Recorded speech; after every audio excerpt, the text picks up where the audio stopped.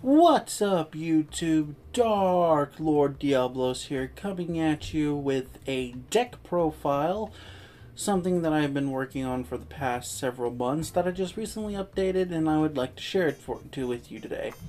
I call this DDD as a joke acronym representing the three archetypes that I'm bringing together, even though technically there's kind of like four archetypes, but we ignore it.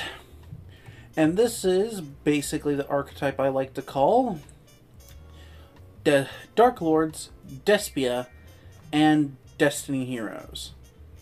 That I practically like to use, that I recently gave an update to. Sadly, when it comes to competitive play, this deck is still really expensive due to this thing still being like in the $30–$20 range. But most of the cards in this deck are fairly cheap costs when it comes to the TCG. Darklords, they're fairly fucking cheap. I think the most expensive would probably be a copy of a Chell. Maybe. I could be wrong. I gotta probably check that later. If not, future me, if he has time to edit, will put down the price of the strongest card. Not strongest, the most expensive card out of the Darklords up here. Lightning Storm, probably going around like $30. And possibly Golden Sarcophagus out of the main deck. And I think just fairly, most of the cards in here besides, I know, Albert and Lightning Storm are fairly cheap to get across. So you can build this deck. And it's not going to be the best thing in the world because, again, you're playing with Darklords. But it's still very fun to play with. The extra deck, of course, we're running 3 Morningstar, the first Darklord.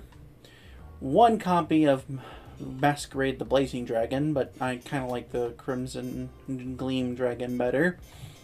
1 copy of number 38, because absorbing spells is really good even in this format. 1 copy of Daigirsu, because protection and just deleting a card on the field is funny as all hell. 1 copy of number 90, who I do believe is fairly expensive, because, again, negates. Running Arash, Goddess of the Underworld, which I probably would like to do a video talking about her one day. Because even if she requires 5, you can get a lot of cards out with this deck really fairly easily. You can summon fairies fairly easy once this deck gets going, so you can get at least the 4 effect monsters needed for a requirement. And if you happen to try to break your opponent's board, you can use one of their monsters for her summoning. And just fucking Aresh's potential is very good.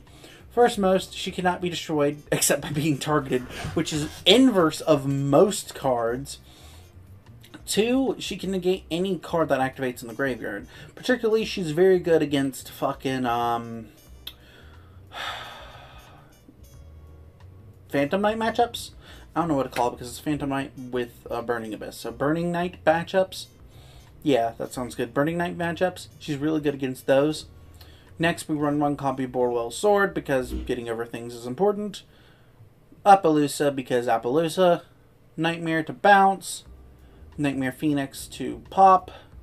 1 Condemned Darklord to search out Lucifer. 1 Nightmare Cerberus to pop a special summon monster. And IP Masquerena, just in case. For our side deck, we're running another copy of Condemned. Branded in red, this card, which isn't out in the TCG yet, which is why it's in the side deck, and I'm probably going to move it for remove it for now. But this card is really good.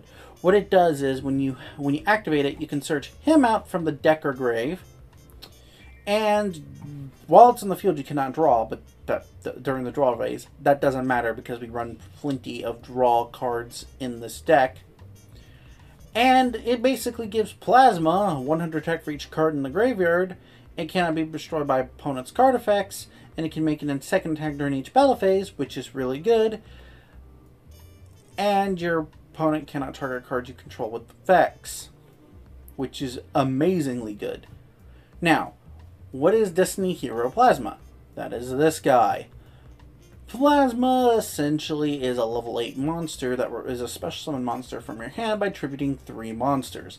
Any 3 monsters. Now, while he's on the field, he negates all active effects. Well, not active effects. All effects your opponent controls. It works like skill drain. Now, note when I say negate effects, it doesn't work with effects that are a continuous effect, or what I like to call continuous effects. basically, for example, Marshmallow. Even though its effect is negated, it still can't be destroyed by battle because that is a continuous effect. So basically, any effect that has to be activated, it prevents it from activating. Also, you can target one monster in the field and basically, like Relinquish, equip it to this card, and it gains the attack of the half of the original monster applied by this effect. So essentially, it's already going to go up to 20, at least over 2,000, which is pretty decent for an all effect negation. And you're getting 100 attack points for each card in the graveyard. And this deck quickly fills the graveyard. I will probably try to play this card in the first playtest, but for now, for TCG, for people who just want to play TCG, this is the setup.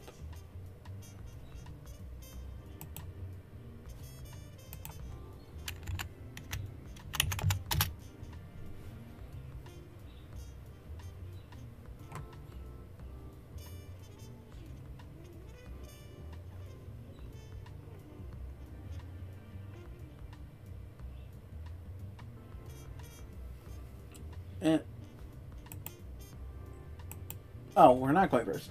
That's fine. This hand's actually pretty decent. We have Albert, which can search our fusion spell. We can search a Darklord. So what we can do is bring out Lucifer on turn and nuke the field. And then on next turn, bring out Demergy of Despia, so we can negate one of his monsters. He's playing Plunder Patrol. I don't know. I have never played against Plunder Patrol before, so I don't know how this is going to go. We do have Trade-In, which is amazing draw power. If we can get a Suburbia, that will be fucking great, so we can special summon Lucifer, nuke his field, and bring out Suburbia, bring out Demergia that way, and then go into probably number 90 or number 38 to answer any plays forward. Now again, regrettably, this is not a competitive deck whatsoever. This deck has great fucking pop-off, but if anything gets disturbed, it's really hard to recover from it. And I'm not even joking. I've played so many games with this deck that somebody stops me, it's fucking... Ooh. It sucks, man. It sucks.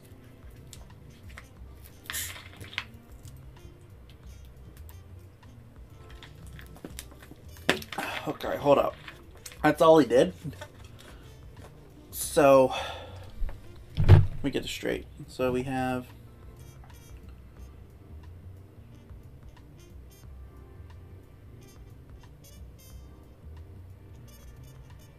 Okay. Normal summon Albert. Albert. Do you have any way to chain it? Yep. Okay. That does not matter because we have terraforming. And what we're trying to grab is the field spell. Just don't activate terraforming right in the center of that card.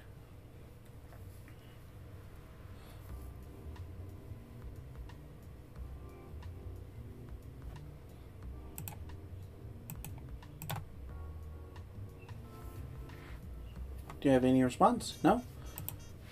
Add field spell?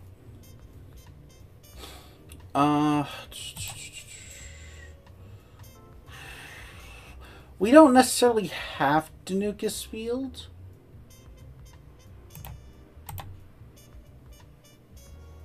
Any response? No? So we'll bring Suburbia, because we can use Suburbia to bring out Demergy of Despia. We're going to activate Theater. Now, the reason why Theater makes Darklords more playable is essentially what this does. It's basically a fusion spell. Darklords have their own fusion spell for their fusion monster, but the problem is that, hypothetically, you can't really use it because it's a trap card. You can get it in the graveyard and use it on your opponent's turn, which is funny. But, oh yeah, that's right, Despia summons itself from grave.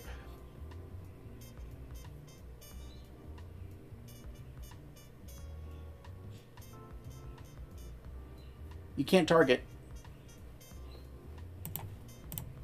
I'm not even joking. You cannot target. Because Lucifer's on field. Bring out Suburbia. Sadly, I think that misses timing because it's in the chain. I think. I could be wrong.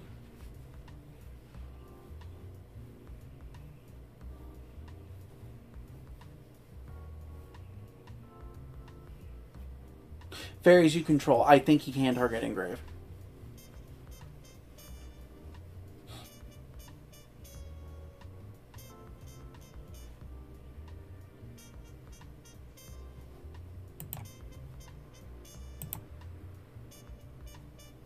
What do you do?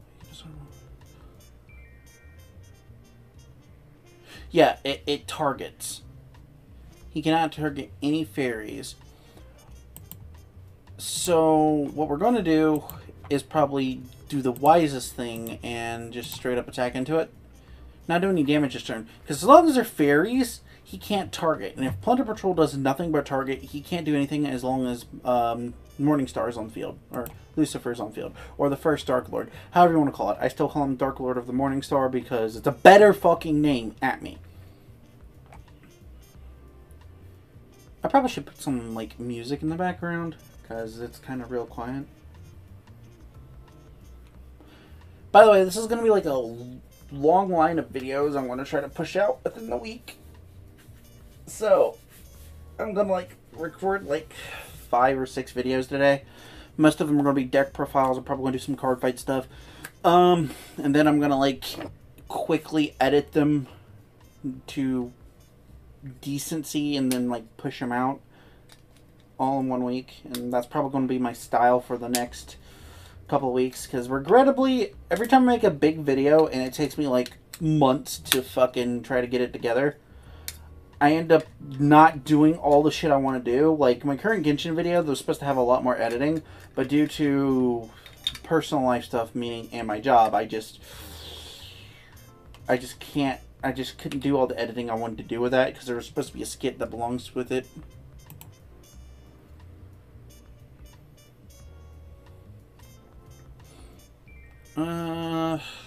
No. Lucifer can quick effect special summon a fairy monster during either your opponent's or your turn. If I can get my one-off Despian and special summon him to the field, I can literally just be like, oh, yeah, now he's at 52 and you have to deal with a 52-point monster.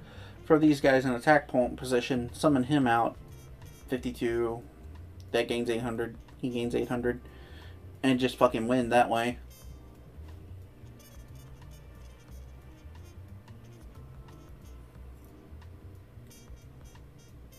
By the way, I'm going to credit this deck to MGT. I don't know him, but he does do he is currently doing a crossover with Hardleg Joe. And when I was dueling Hardleg Joe about a couple of months back, when he was doing his testing for what a deck with his Sky Strikers, which I haven't been going to the Patreon hangouts as much as I'm supposed to because of work, and I really should. I'll try to make it this month. He said, "Oh, this is MGT's deck." And my response was, that's weird because I came up with this deck on the fly. Yeah, we're going to negate that. He can't do anything, but he can discard a Pal Patrol. So, and apparently by discarding them, they gain effects. So we're just going to go ahead and negate it. Because why not? I actually don't know what Plunder Patrol does. So, if that was the wrong play, tell me down in the comments before. But apparently, he credited the idea of combining Darklords and Despians to him. Which, if so, cool, but I didn't get it from him. I literally just saw, oh wait, any fairy fusion monster. Oh wait, Darklord of, first Darklord is a fusion monster. And it's fairy. Okay, cool, I know what I'm doing. And I always run, like, Destiny Hero Plasma in this deck because it's just easy to bring out.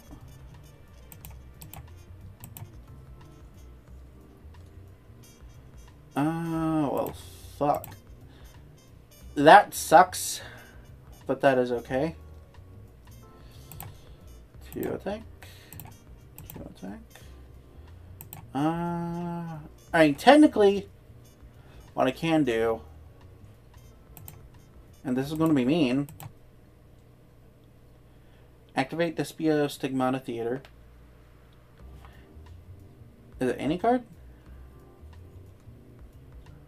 Oh, okay, no.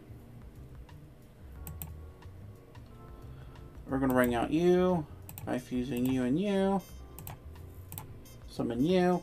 Now, while he's fusion summoned, every time your opponent plays a card, they lose 600.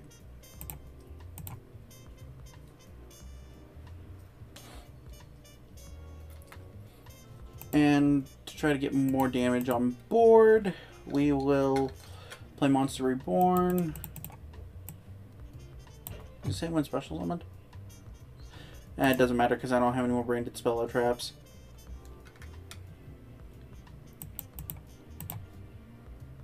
Why I'm using Monster Reborn instead of using his effect? Quite simple, actually. I just don't want to pay the 1,000.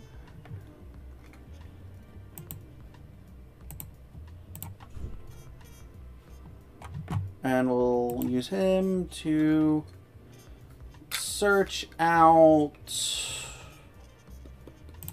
Stigmatic Curtain, Curtain Rise, just to get some card advantage. Alrighty, that's 2,500, so I at least need to ram it into something. Battle. So we're gonna attack with you. Now, can anyone stop it? It's going to be messed up if he has Mirror Force, because Mirror Force will really fuck this deck up. Attack with Chamberlain. Now, as long as this card is fusion summoned, your opponent must pay 600 life points to activate a card.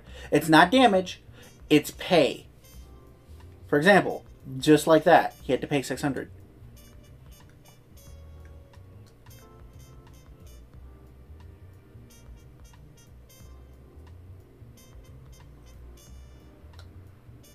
I don't know why I did that, but sure.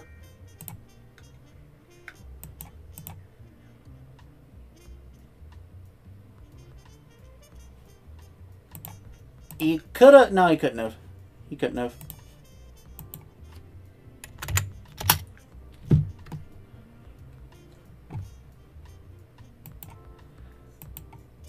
That's the deck. That's basically how you win. Now, I am running one of him because you can just pump up numbers, and you didn't really get to see Plasma because, again, I run that to search Plasma out. But that's pretty much how you run the deck. You run her to search out more Darklord stuff, to search out that, to search out that, to bring out that. The whole point of this deck is to turbo him out and fill the graveyard up with fairies to basically stall plays, beat down, or prevent special summoning, period. Deck is really fun to use, and in this day and age when everything is just summon a bunch of monsters to negate or, you know, pal through your opponent's board, this is really fun. And you can even punish your opponent from combo plays by bringing out Masquerade on the field first. I used to run Cortez, but apparently for some reason Cortez does not want to be summoned half the time, and I can't bring him out.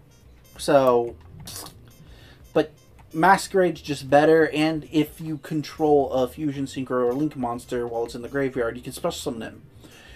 And which is an extra level 8 to go into bring 8 plays, like Daigirsu or number 90. And again, you got your Link monster stuff.